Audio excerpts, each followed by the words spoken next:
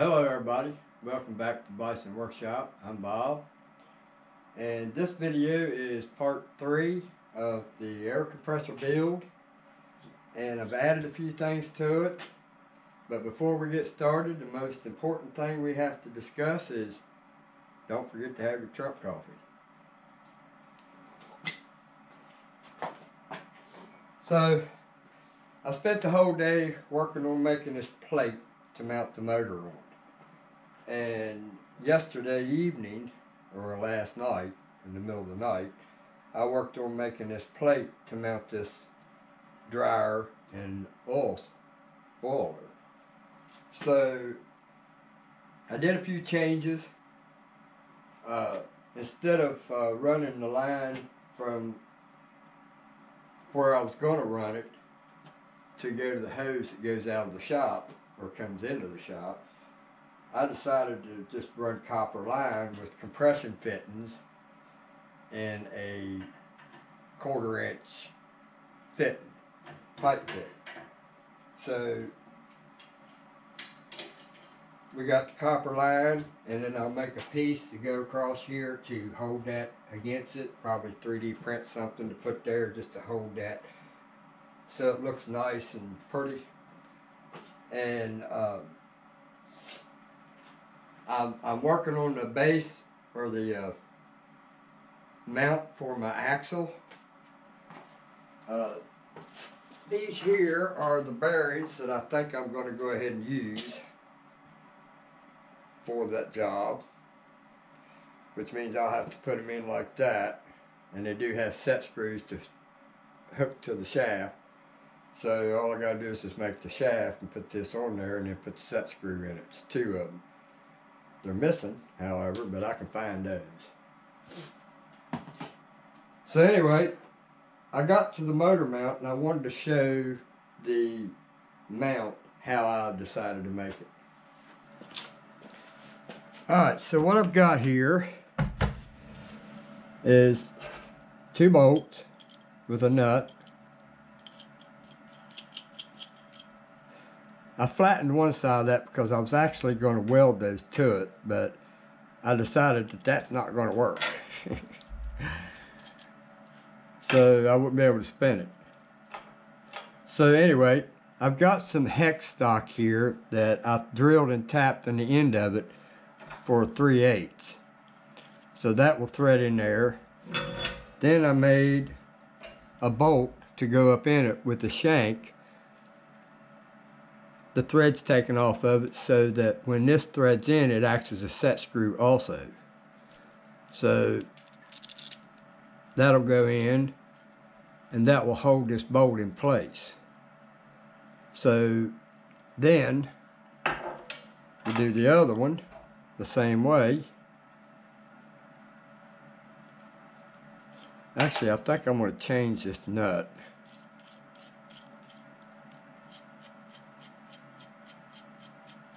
To one that don't have a flat side on it, because now I don't need that flat side.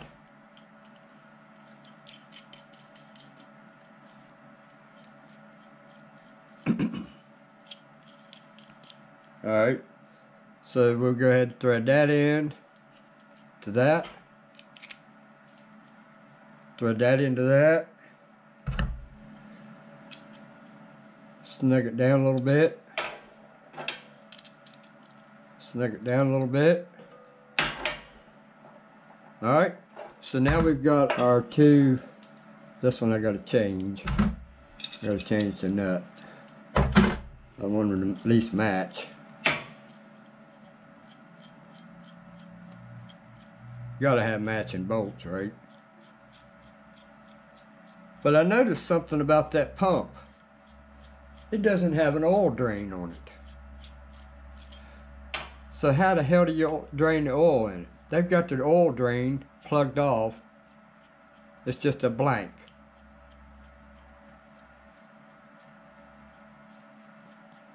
So now we can put this together. And I think this will work just fine. But I'm missing a step here.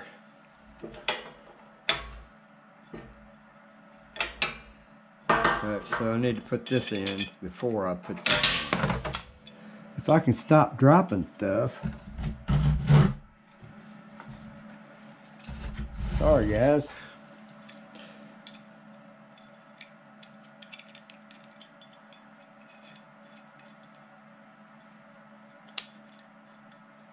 Alright, so we got that one. I gotta take this one back apart. I forgot to put the rail in. Now I may have to weld a little piece of metal on the inside of that. I'll show you what I mean.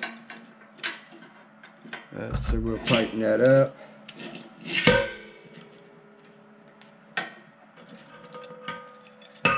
And then we'll tighten this one up. Alright, so now we've got both of our studs that's should be able to go up in here.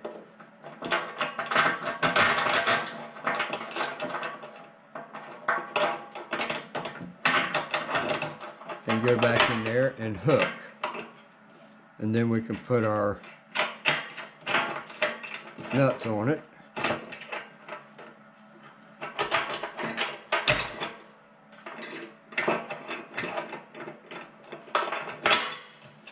Put the nut on this one. Alright, so now what I mean is I probably need to put just a little flat piece of metal here and weld it to it so that this won't go past that, so that they don't go that way. But I don't think it's going to really move because now this here is just to tighten the stud up in that collar. These nuts are what adjusts it.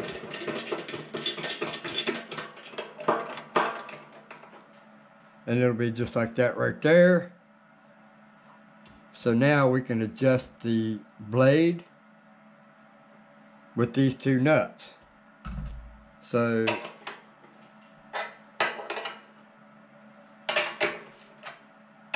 now we got to loosen the other side up.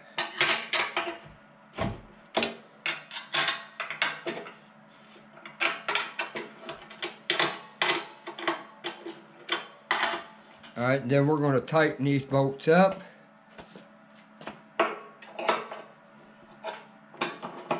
Evenly.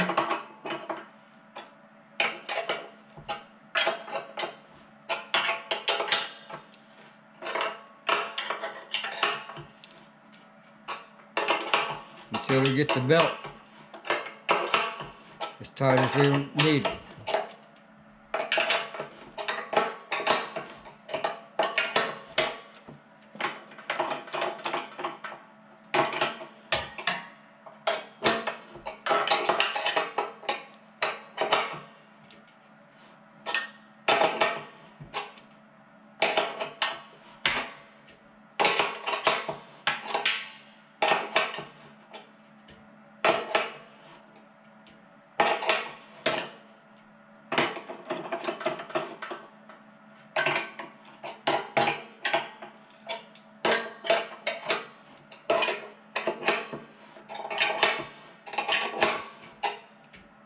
Alright, I think that'll work just fine right there. So then we can just tighten these nuts down.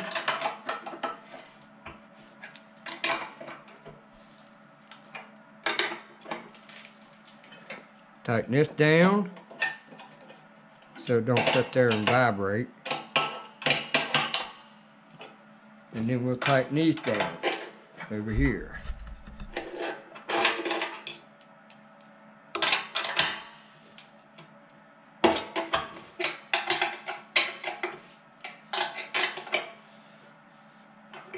Alright, so now I believe we got the proper amount of tension on it. We can always adjust later.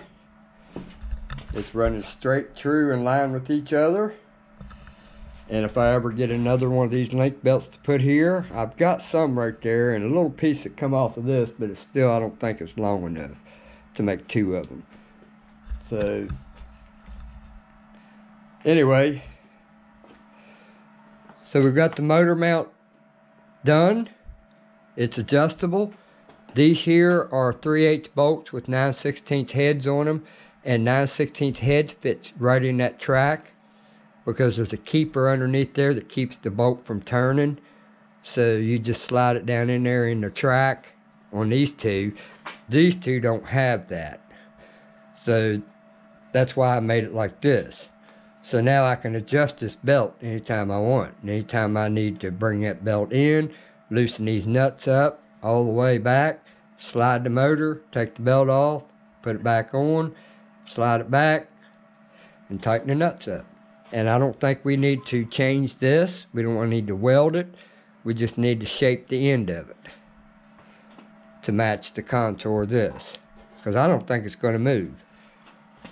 So once you only need these for tightening. Once you get these tight, you don't need it no more. So got a lot going on. Got a lot of stuff going here. I got the mill I'm working on,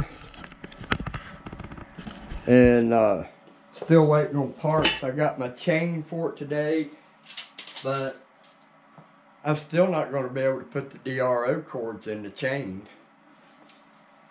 to hide the cord, because I'm not desoldering them plugs to put them into the chain and then resolder them back on there. For my luck, I'd solder the wrong wire in the wrong place and fry all of it, and then I got $500 and some down the toilet. So, but anyway, I've never tried this dryer. I don't know anything about it. I got that last year, and I was going to put it right there, but I kind of like that one better. So I ended up, actually know what happened was, this guy, it took him a month to ship it to me. By the time I got tired of waiting on him to ship it, I bought that one, and then that one finally showed up. So I ended up with two of them. So now I had to change the pop-off valve. The one they had in this was 135 pop-off. So that means that they only had this thing pumped to 125, but we're going to put 150 in it. I had to get another switch for it because the unloader valve on that one is messed up, and I'm just get another valve and another switch and be done with it. So now the next thing I have to do, which will be in the next video, I just wanted to show that motor mount. And I did promise that I was going to show you the pulley that I had to make. Well, I didn't really make the pulley. I adapted that one on for that big motor. And let me see if I can find my light.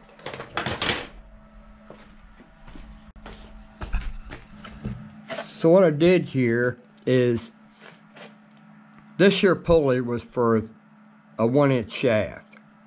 So I went and made a bushing that was the same size outside diameter as the inside diameter of this, the pulley. Then I reamed it out to a 5/8. Then I went and put a keyway in it, broached the keyway in it, and then I broached another keyway for this pulley, so that this pulley would key to this bushing, and then I had to offset it to put it in a different place to put another key for the internal. So this bushing takes an outer key and an inner key. And then I put a split in it, and as you can see, my split ain't right where I wanted it to be. I wanted it to be exactly where this split was, so that when I squeeze it, and it does the same thing, it's just not lined up with that one right there.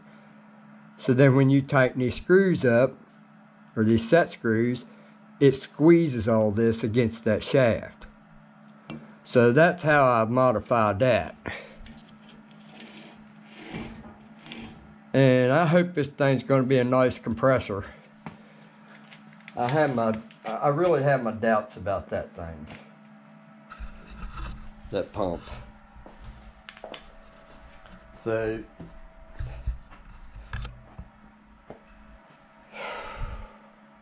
I still haven't welded the base to it yet, and I'm working on this stand right here. Let me take you off the tripod. This is the stand that was welded to the top. And dumbass me went and cut it wrong. So now I gotta restart. I cut it a little too wide. And I took a pencil and ran it along this tank to make sure that that was the same contour, but it didn't work out like that. This ended up being wider. So basically what I'm gonna have to do to fix this problem is I'm gonna have to start right here somewhere and just kind of put a relief in there all the way to the center to relieve that down. So we'll have to take some of this out right here in the bottom corner or middle so that this will come down and come flat to this. Then I can weld this to it. Then I'll put my brackets on the bottom of this to allow for my bearings. So that'll get it high enough off the ground. My pitcock landed right in that hole where it used to be the holes right here. So now that hole's down there on the pitcock to drain the water. And then we're gonna run that pitcock right out through here. So let me get my light and I'll show you what I'm talking about.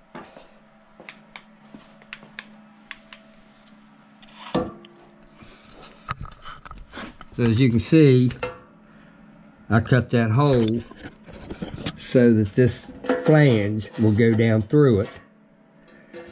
And I think it's still a little off-center, but I gotta center it yet. But I'm not gonna do that until I turn this upside down. Basically what I'm gonna do is I've got to take this, the pump, and the motor all off at the same time. It has to all stay bolted together. That way I can turn it upside down and weld these nuts to this plate. That way these holes will be threaded. And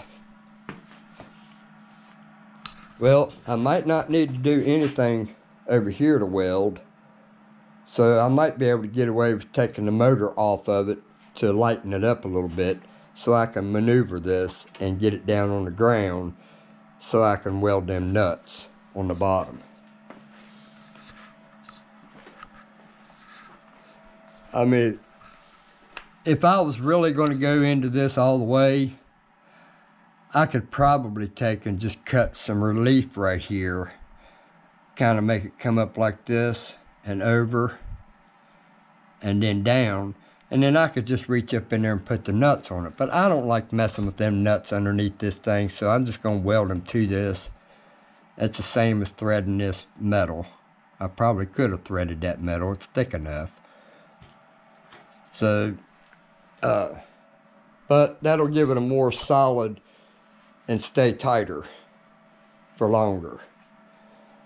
So, in the next video, we're going to go ahead and take everything down, weld the nuts, and weld that plate on top of it. Once we get the plate, I had y'all looking at my boobie. Y'all, quit that. Anyway, that's what we're going to do in the next video. So hopefully the next time we do this, we can get the top mounted to it and welded. And then that part will be done. Then, once I get the top welded on it, then I can flip it upside down and it'll lay flat on the ground, and then I can level and work with that a little bit better. It's hard to work on that when you have to keep raising it. I had to jack it up with the elbow there on the end to get it up to where I can get that underneath of it. And I decided, you know what, I'm just going to wait until I get the stand or the platform welded to the tank, flip it over, then I can work with it a little better, and then I can measure from the floor so I can make sure that that's square too. So then we'll have to make mounts for these bearings, because I'm going to put an axle on this end.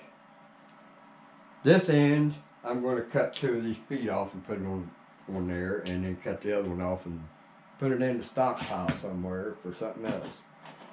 I don't know what the hell I'm going to do with 1 foot.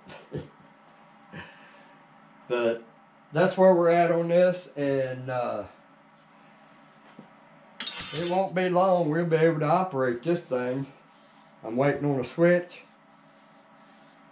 and I can't believe I had everything to do that copper line. I had both them fittings I didn't even know I had. Compression fittings, and the compression ring, and the compression nut. So, and the hose. Hell, I didn't even realize I had tubing. So I could have replaced them other ones, but that's bigger. It takes a bigger line. But that'll work. There'll be the air going in, get through the tank, out that, into the filter, and the oiler. And then after we weld it, then we gotta tear it all back down and paint it. And I haven't even got to paint yet. So I hope y'all got something out of this with the adjustment screws and the pulley, how to make things work when you don't want to buy another pulley. For some reason my hand's itching. But it's late. It's about 12:54 in the morning. So I'm gonna head in the house, wash my hands, take a bath, and sit down and eat some ice cream, watch some Survivor, and just got finished watching Keith Rucker, so he's getting ready to pour some Babbitt bearings. Anyway, you guys have a good one. Later.